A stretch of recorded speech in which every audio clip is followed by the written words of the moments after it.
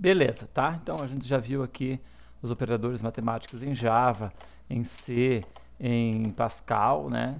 Então estamos começando a evoluir aqui, tá ok? Então, pessoal, é o seguinte, agora eu vou mostrar para vocês uma outra questão interessante, tá ok? Eu até vou pegar e vou copiar isso daqui. Deixa eu ver aqui como é que eu vou fazer aqui. Eu vou copiar isso daqui.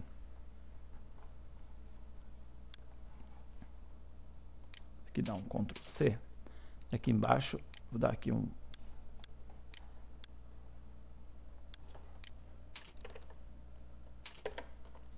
Ctrl V. Vou apagar esse aqui. Então agora eu vou passar um algoritmo diferente para vocês, tá ok? Que vai ser o seguinte, na disciplina que eu dou aula aqui na faculdade, aqui na UBRA, eu tenho um exercício, um dos primeiros exercícios que eu mostro para o pessoal é um exercício que mostra troca de valores, tá ok? Ou seja, duas variáveis a e b possuem valores distintos, né? A igual a 5, por exemplo, b igual a 10. Que é um algoritmo que armazena esses dois valores, nessas duas variáveis, efetue a troca dos valores de forma que a variável a passe a possuir o valor da variável b e que a variável b passe a possuir o valor da variável a, tá certo? Então, isso aqui, pessoal, é uma questão de lógica, tá ok? Até deixa eu colocar aqui, então, eu vou tirar esses operadores matemáticos, tá? Esse aqui é legitimamente lógica, pessoal, só lógica mesmo, tá ok? Deixa eu vir aqui, deixa aqui eu dar um enter aqui, vou colar esse exercício aqui dentro, tá? Então, vejam bem a nossa seguinte situação aqui. Deixa eu aumentar aqui um pouquinho. Tá, então vejam bem aqui, pessoal. Eu tenho duas variáveis, certo? A e B. Elas possuem valores distintos. O A é 5 e o B é 10. Então, a questão pede para a gente criar um algoritmo que armazene esses dois valores nessas duas variáveis. Tá? Então, vai armazenar esses valores. Efetuar a troca, fazendo com que a variável A passe a possuir o valor de B e que a variável B passe a possuir o valor da variável A. Por fim, apresentar esses dois valores trocados.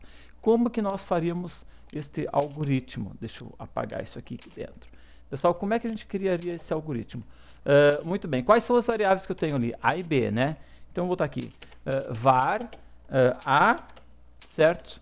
E B de inteiro. Vamos botar de inteiro porque, como foi atribuído esses valores 5 e 10, e eles são do tipo inteiro, então é do tipo inteiro, então não preciso me preocupar. Tá ok? Muito bem. Então agora, veja bem, o A recebe 5. Então eu vou dizer que o A está recebendo 5. Ok?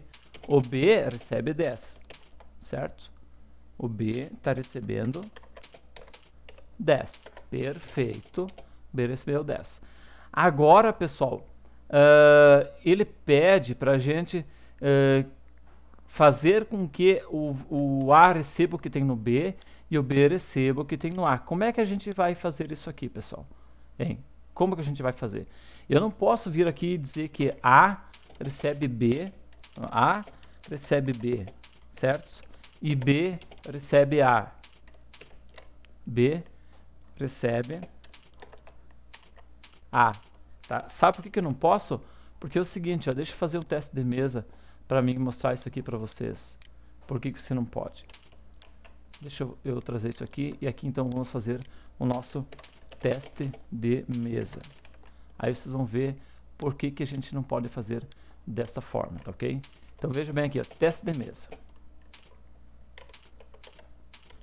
Deixa eu só aumentar isso aqui, para que vocês consigam enxergar bem. Então meu teste de mesa. Vamos supor que eu fizesse isso aqui, daí tem que dizer aqui, por fim, apresentar os valores trocados. Então vou botar aqui, ó, mostre, vamos botar aqui, B é igual a, daí a gente traz a variável B, né? B. Tá? E mostre A recebe a conteúdo da variável A. Então, olha só, pessoal, se eu fizesse isso aqui, no teste de mesa, o que daria como resultado? Então, veja bem, no teste de mesa a gente sempre deve colocar todas as minhas variáveis. Então, boto A valendo 5, tá ok? B valendo 10, tá? Vejam que o A recebendo 5, ok. O B recebendo 10, ok. Agora o A recebendo B. Então, aqui agora o A passa, eu vou colocar um vírgula, o A passa a receber o valor de B. Quanto é que vale o B? 10. Então, o A passou a valer 10. Vírgula aqui. Agora aqui diz que o B passou a valer A. Quanto é que vale o A? Vale 10. Então, o B continua valendo 10. Se eu fosse mostrar agora e partir para essa linha aqui no teste de mesa, ia ficar assim, ó. B igual a B. Quanto é que vale B? 10. E A é igual a que também é 10. Veja que o A igual a 10. Tá vendo aqui? Então, esses últimos aqui são os valores atualizados. Tá ok? Então, veja, pessoal, que eu não posso fazer dessa forma aqui. Tá ok? Não tem como. Então, pessoal, aí vai uma dica para vocês. Nesses casos aqui, a gente sempre pode usar uma outra variável, a gente sempre costuma chamar de auxiliar. Ou seja, que é uma variável para auxiliar a minha implementação. Porque aqui a pergunta é bem clara. Aqui na pergunta não pede para mim pegar uma variável auxiliar e não sei o que, transformar para poder fazer isso aqui. Não. A pergunta simplesmente é clara. Eu tenho duas variáveis A e B, troque os dois. Troque o conteúdo das duas variáveis uma pela outra. Certo? Só que na programação, usando a lógica, então agora entra muito a questão de lógica, pessoal. Você tem que pensar. Então, tem como eu fazer direto aqui? Não tem como eu fazer. Então, como é que eu faço? Eu crio uma terceira variável apenas para fazer a pontezinha, apenas para ele armazenar a variável temporariamente. Então, o que eu posso fazer? Ou A é 5, ou B é 10, tá ok? Então, eu posso fazer com que essa minha variável auxiliar, porque veja aqui que o que se perdeu foi o 5 aqui, estão vendo? O 5 que depois eu não consegui mais recuperar. Eu vou dizer que essa minha variável auxiliar aqui vai receber o A, tá ok? A variável auxiliar recebeu o A, perfeito. Agora eu digo o seguinte, que o A recebe B e que o B recebe, como o A agora passou a conter o valor de B, eu não tenho mais valor de A, então eu vou dizer que o B recebe o auxiliar, tá ok? Certo? Vamos fazer o teste de mesa disso aqui? Vamos lá, vamos fazer o teste de mesa agora disso aqui para vocês verem. Então, o teste de mesa sempre começando pelas variáveis. Então, A, B e auxiliar. Beleza, então, muito bem, já coloquei as três variáveis lá dentro. A recebe 5, então A recebe 5. Agora, segunda linha, B recebe 10. Vamos lá para o nosso teste de mesa. B recebe 10. E agora, auxiliar recebe A. Então, auxiliar, quanto é que vale o A? O A vale 5. Estão vendo aqui? O A vale 5. Então, o auxiliar recebe 5. Agora, aqui. A recebe B. Tá? Então, como é que eu faço aqui? O A recebe B. Então, o A recebe B. Quanto é que vale o B? 10. Então, a gente vem aqui e coloca o 10. Ou até mesmo apaga. Não, o A vale 10. Tá ok? B recebe auxiliar. Então, B recebe...